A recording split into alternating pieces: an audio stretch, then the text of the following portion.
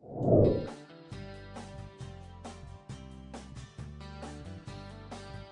name is Sarah Flicker, and I am a professor here at York University in Environmental Studies. And my research is all about sexual health promotion with youth and reducing health inequalities. Over the years, I've worked with various levels of government to improve the health environments for young people. At the municipal level, we've been able to improve clinical access for young people. At the provincial level, we've worked with the Ministry of Education to reform sexual health education. And at the federal level, we've worked with the Public Health Agency of Canada to improve interventions that more meaningfully engage young people in sexual health promotion. The youth that I work with every day are my inspiration. They are so strong and talented and vibrant, and even those youth that are most troubled or have the toughest time are the youth that really excite me the most, because that's where we can see the real change and transformation when we give them the opportunity to succeed. Hi, my name is Allie Dodd, Amirfazli, and I'm a professor in the Department of Mechanical Engineering at York University.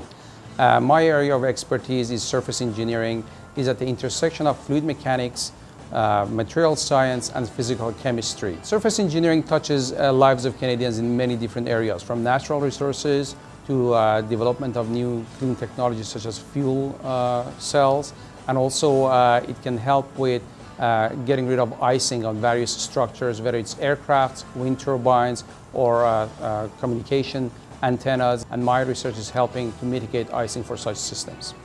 Various things inspires me, really talking with my colleagues, working with my students, working with international colleagues, my mentors who have really influenced my way of thinking, and also opportunity to be able to contribute to the Canadian economy by the technologies that we can help develop is really inspiring to me.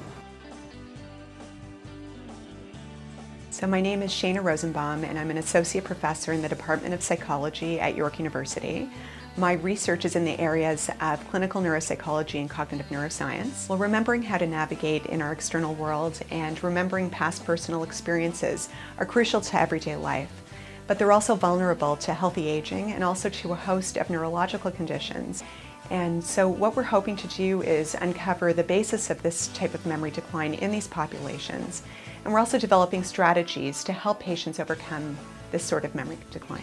So one of the major sources of inspiration for my work was the famous case HM, who we learned about in our introductory psychology classes. As a graduate student, I was very fortunate to work with a similar case who is known by the initials KC, and despite extensive brain damage, ended up with an even more selective memory impairment. And sadly, KC passed away not long ago, but the many discoveries that were made based on his case added meaning to an otherwise restricted life.